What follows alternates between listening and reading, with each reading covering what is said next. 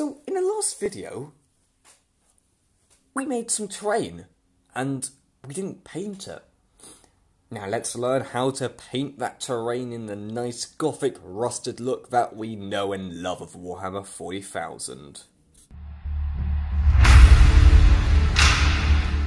So, we did this in our last video, and we wanted to go over what we needed to get done.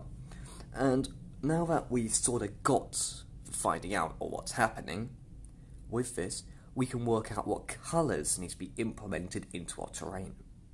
So firstly, we now know that brown needs to go on this little piece of wood, and as well over here, this tree trunk.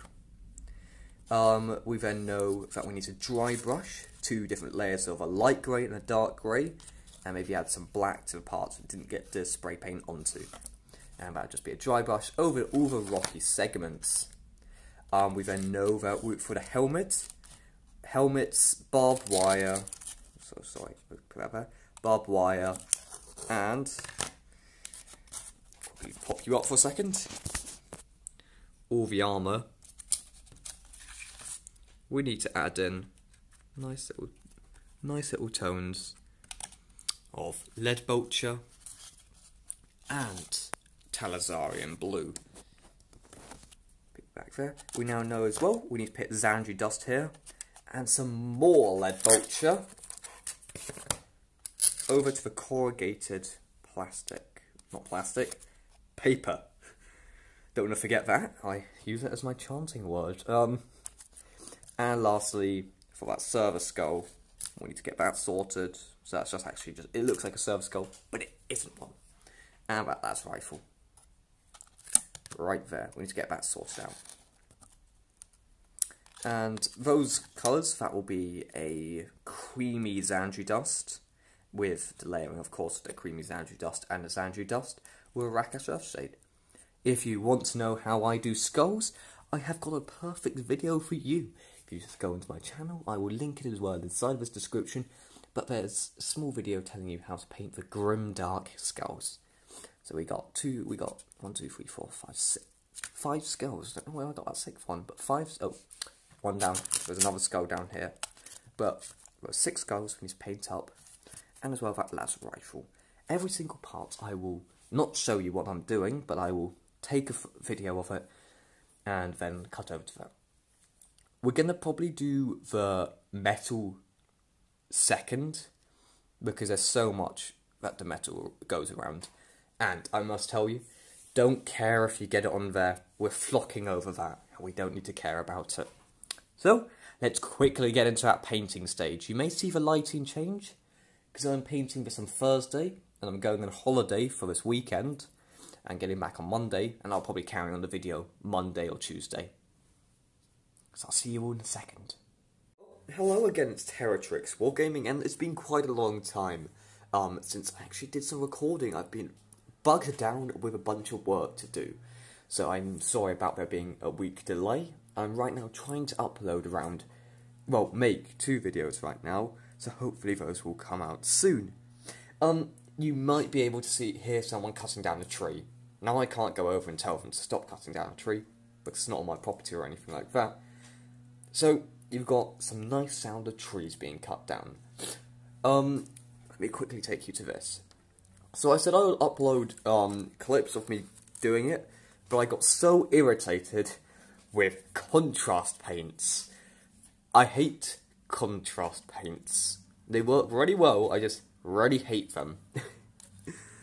Here. So, what I worked on, if you can see, I've done rocks. Done all those rocky areas up, which are really nice, I think, how they're working out. Did that tree. Got skulls made. We got all of that done with corrugated cardboard to create that really nice look. Now I turn it around. You've got the other dead guy, Alpha Legion guy, and this Alpha Legion guy. Now this guy has taken the longest out of any miniature I've probably ever painted because of contrast paint. Just wanting to kill me with it. So it might not show that well up here, but it's pretty ugly. We've got a little skull pile here, if I haven't pointed it out, and there's another prime Alpha Legion helmet there with guns. And the last sandbags, which are right now still drying. So what do we do now after... for you guys. What do we do now that we have finished with the painting of it? We'll now flock it. Now you can see I put all this brown and stuff on the floor. I've got that chaos symbol there. I've got all these signs saying death, blood, and the corn symbol. That's hidden away by him. But what we'll do with the symbols on the floor, like this, we'll flock only around it, not on top of it. Just because we want to have that create a three-dimensional look bursting out of the ground. Now, I'll quickly get over to when it's finished flocking. Okay, so we'll now move over to the next bit of this, and that is doing a PVA. Now, I'll quickly show you the PVA I've got. So I've got a giant, big one, and that's not going to run out for a long time. I'll just open that up, and this is how I do my PVA for terrain. Is I'll get it in, so that's enough to last me about 3 terrain boards. Quickly go over it. Because the amount of watering down you put in, because you don't want it that splodgy. There you go if you want to see how much there is. Now what we do is I get about a whole paint pot to it of just water. There. And you don't care if there's little chunks, because who really cares about that? You can see it's murky water, because that's my paint water. I'll just put that there for now. Sorry if it's a bit wiggly, I am extraordinarily sorry for that. Now you just get an old paintbrush, and you just get it on top, and you just keep on doing this. Until you've created a paste. If it's too watery for your liking, always go back over and add more PVA to it. Just constantly add PVA. I should probably move this way. Constantly add PVA to it. And over time, it will become a nice mix. So I'll just keep on doing that. The bubbles you don't need to really care about that much, but that's all you need to really care about right now. After I finish mixing it all together, that'll be about 3 minutes. I'll do this to you so it's better. That'll be about 3 minutes, and then after that, I will skip over to the video of me actually now basing it. So that'll be quite nice, won't it? See you in a minute. Now that we have made our nice little broth, I added some browns into it just because it would look quite nicer to be on the floor as a paler colour rather than being a white. So we just get our paintbrush and we just go over. You don't need to really care about how bad you are with this, but if you just put it over to where I'm painting it on, you don't need to care about brush marks. So that's the joys in this one way of doing it. No brush marks are cared about. You just do stuff like that. I'll skip over to when it's done because it's easier to do it without a camera right in front of it. But you just do that, and then we'll get over to that next stage, okay? Well, now this looks really snowy. So we now quickly go over and use our own flock. If you don't know how to make flock, it's not the flock that you guys probably know. My one's completely different. Mine's just like sand and yellows and other colours just mixed together to make this. So that's it there. We're just some other types. I'm sorry the sun's glaring here. I'll put my hand over, but it won't do much because I'm in an area where there's just sun comes in, sun doesn't come in. And for once, England has sun. So we just go over with our flock. You're going to probably use up a lot if you've done it at this scale. But you just go over that whole thing with flock, like this. Now, you don't want to try and make it all go off the edges. But it's alright if it does. Just as, like, you want to reuse your flock. So you see, we're quickly going over into all these nuts and crannies, if that's what I could be using. But as it's just a nice piece of terrain, I don't think you would take much harm if you get it a teeny bit incorrectly done. But what this does is just fix up all those errors you've done when you've been painting it. Okay. So you can see it's quite flocky, and it looks rather ugly when it's this flocky. New word, flocky, has now been added to the dictionary. I'm going to move you back up a bit. So what you do is you get your flock that you use, you get this put above, and you just do that. And you just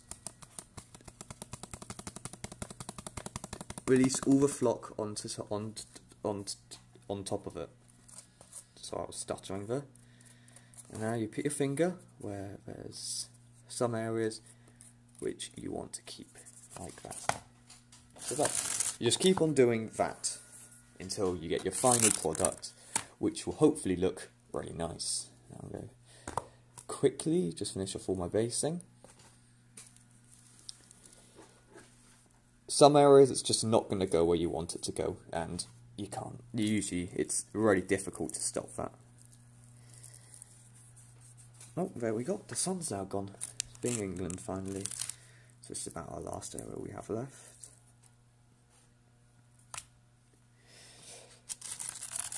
No, we got here as well, which is going to be quite difficult to put us in. So I'm just going to chuck it at it, and just chuck it at it, and just chuck it at it. Now it will be stuck in like skulls, and some parts it will just get stuck into. You hope it doesn't, but that hope will always fail. I'll quickly do the same thing as last time. I'll just do this.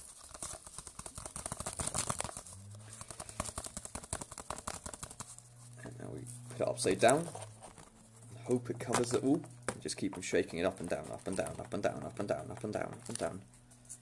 And then you got it. Your terrain piece right now. Just washing it all off my hands. Now you want quite clean hands for the next bit, because you're blowing on it right now, but if you can see parts where you don't want it to be, put your finger on, that flock will go. So I've seen flock there, don't want it there. On the branches I don't care exactly that much if there's flock on it, but still it's quite nice to take it away. That chainsaw is getting eerily louder. It's going to try and kill me in a minute, isn't it? So that's basically how you do this. Now, what you can add on is different parts of the foliage, so static grass, or just like things like this, and you just put it on like here. What that does is create a nicer look for your terrain. Thank you very much for watching this video. It's been really nice actually having you guys be here. As well, please, if you like my content, subscribe and like the video. I'd probably save us quite a lot, but it really does help, that stuff. That chainsaw's really irritating, sorry. And as well, if you like this content, please follow my friends, both for Weatherpig and Spect. Bye bye, this is Teretrix Wargaming out.